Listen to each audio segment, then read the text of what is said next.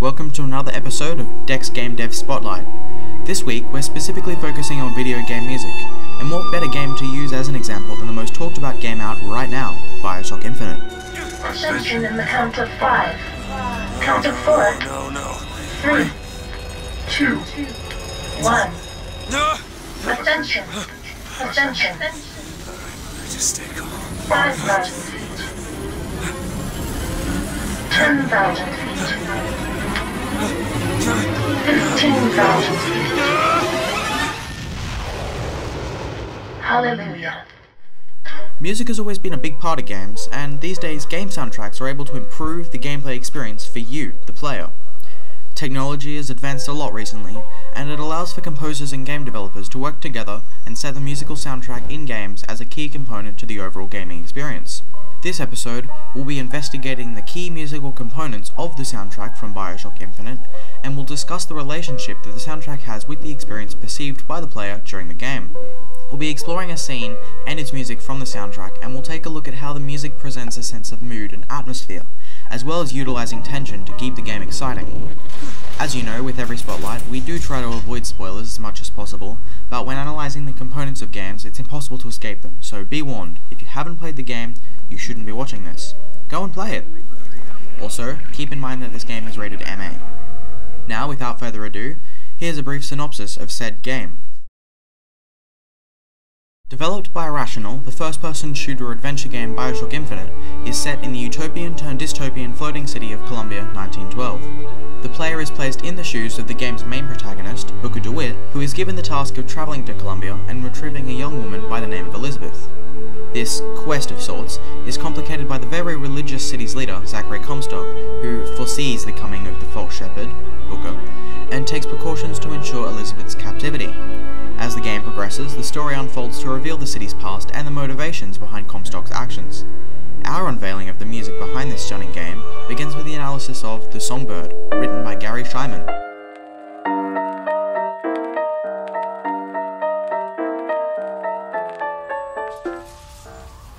Similar to other music in BioShock Infinite and music in other modern games, The Songbird is written to use tension to pull you in and keep you excited.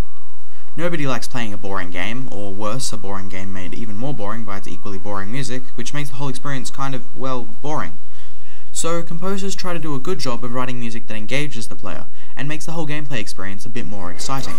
To see what happens when this is done well, we'll watch a scene in the game where Booker, the player, and Elizabeth escape from the tower she is locked up in, and a gigantic, terrifying creature called Songbird tries to stop them. Now, pay attention to the music playing in this scene. Here it is. This way!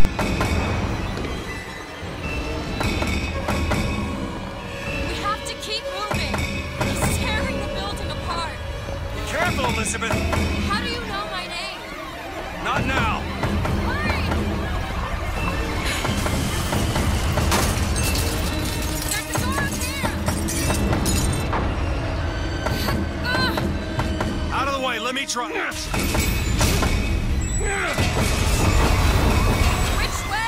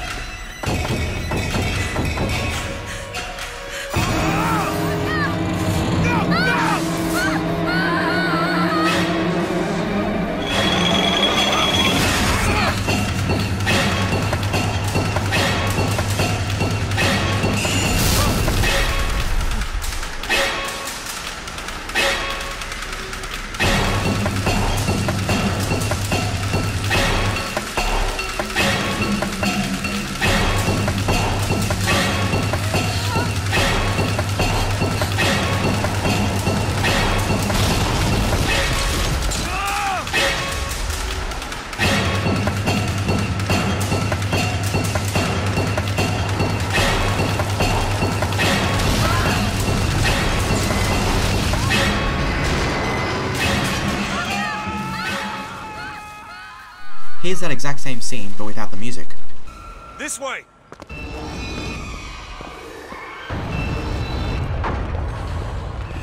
We have to keep moving. He's tearing the building apart. Be careful, Elizabeth! How do you know my name? Not now! There's a door up here! Out of the way, let me try!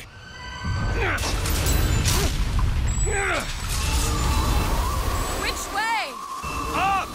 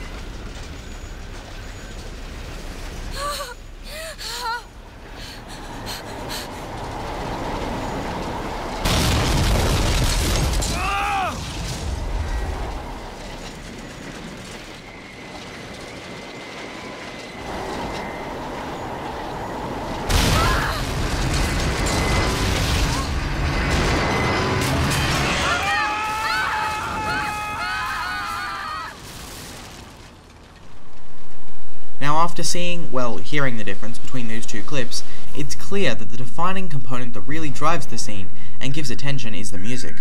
Let's explore the song and find out why. Now keep in mind this is probably going to get a bit musically technical, so for all of you out there who aren't musos, hope you can keep up.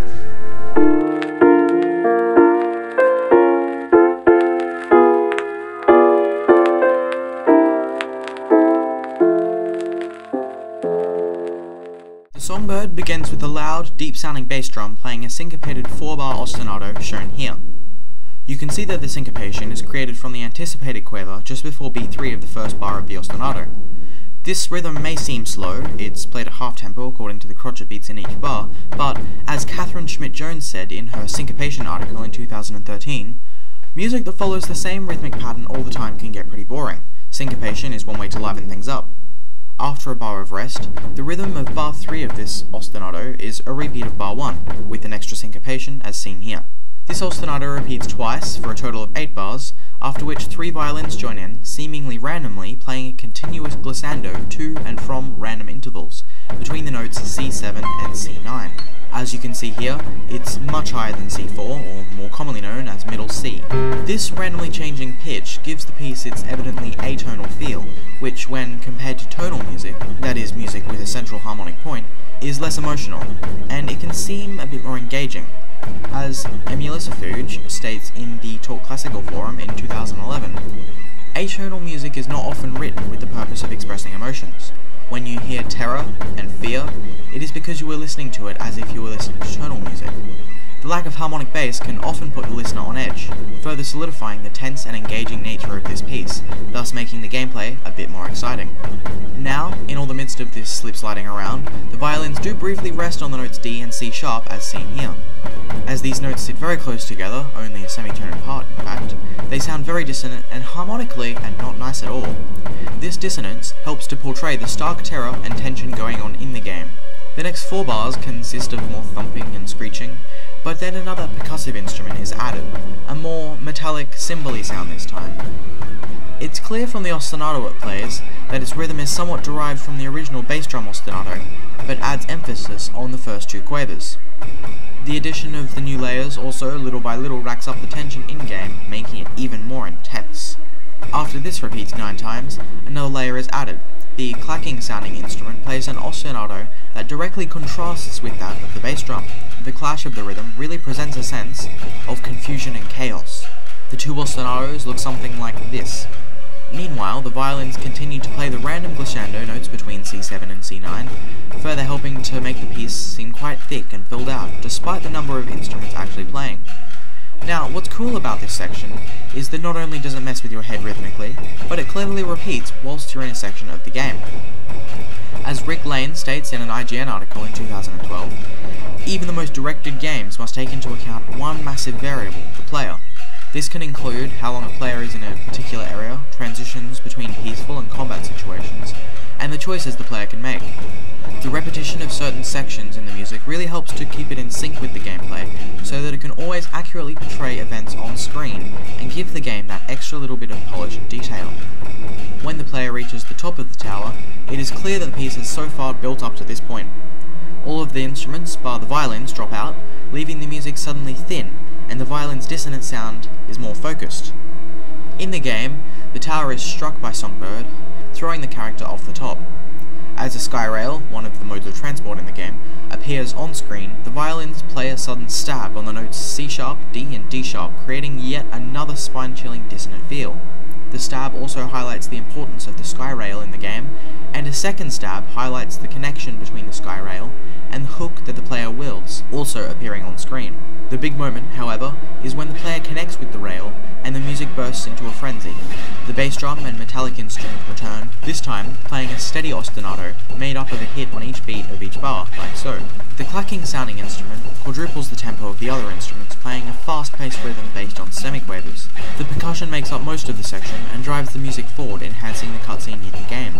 Basically, the music makes it seem like you're going a lot faster than you actually are. This repeats for another 21 bars, after which the piece abruptly ends and the player falls off the skyline and into the water below. The experience of the music and gameplay of this scene was summed up by an avid gamer, Tom10320, in a post on Reddit in 2013.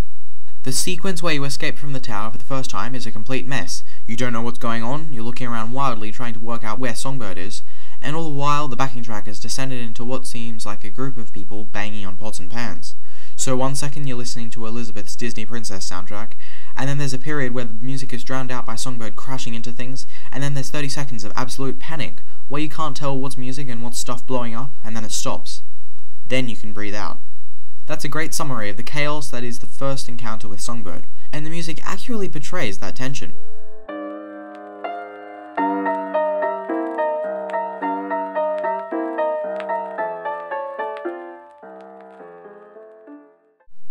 The scene shown in this episode is a terrific example of how music in video games can really bump up the quality of the experience, and the level of detail that goes into composing music for video games is just as rich as the detail that goes into composing for a movie or even for a symphony.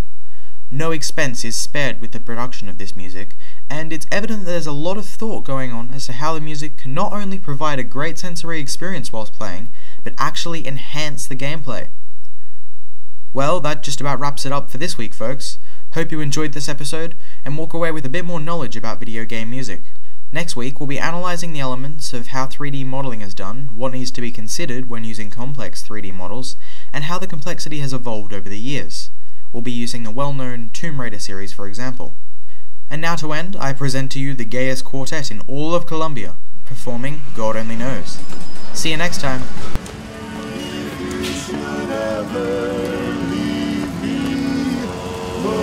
Life would still go on, believe me. The world could show nothing to me. So what good would living do me? God only knows what I'd be without you.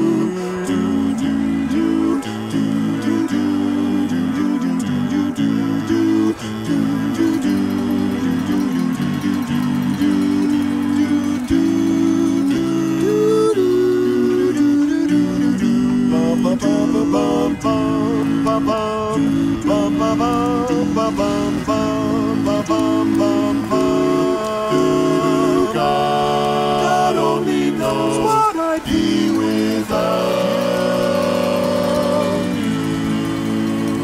Oh, I may not always love you, but long as there are stars above you, you never need to doubt it. I'll make you feel so sure about it. God only knows what I'd be without